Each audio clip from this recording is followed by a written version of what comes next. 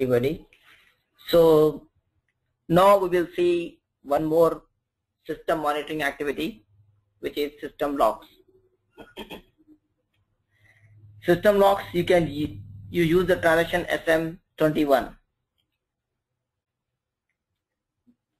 This transaction SM21 is used to check and analyze system logs for any critical log entries.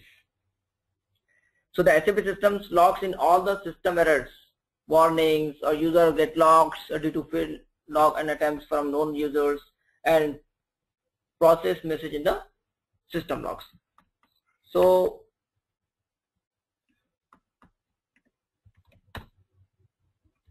to check the system log, you will go to SM21 and hit enter, and here you can see from which date at what time you want to see the system log. Like if you want to see today's system log, you can enter the today's time, or if you want to see since yesterday, you can put yesterday's date, and since yesterday from 1 o'clock how many logs have been generated.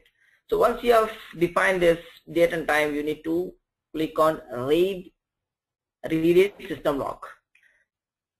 You can see there are so many logs appearing here, what happened, who did, what happened. Okay, so everything you can view here. Okay, so this system log is, which you're seeing is from yesterday.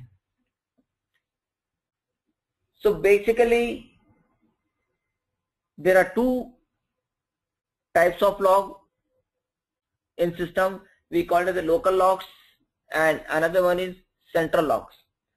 Local logs means each SAP system application server has a local log that receives all the messages output by this server. So this system log records these messages in a circular file on the server. When this log file reaches the maximum length, the system log overwrites it, starting over from the beginning.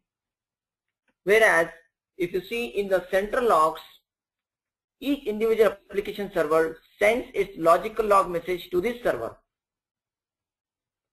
Then the server that you designate to maintain the central log collects the messages from the other application server and writes these messages to the central log.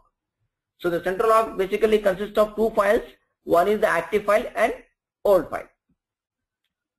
So this is a local logs you're seeing.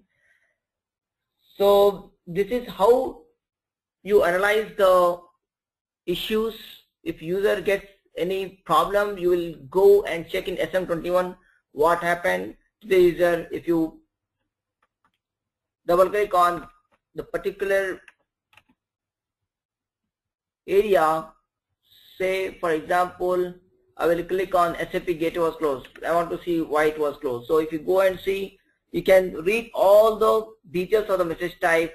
The SAP gateway was terminated. It is therefore not possible to establish CPIC connections. Then you have to analyze this issue more. Like maybe there is a gateway connection was closed, right? So you have to communicate with the IT infrastructure. Okay, and so likewise you will not only get this type of error, but there are other issues you might arise.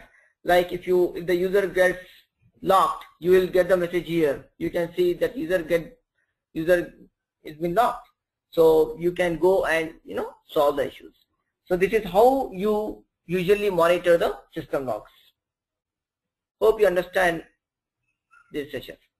Thanks. Bye.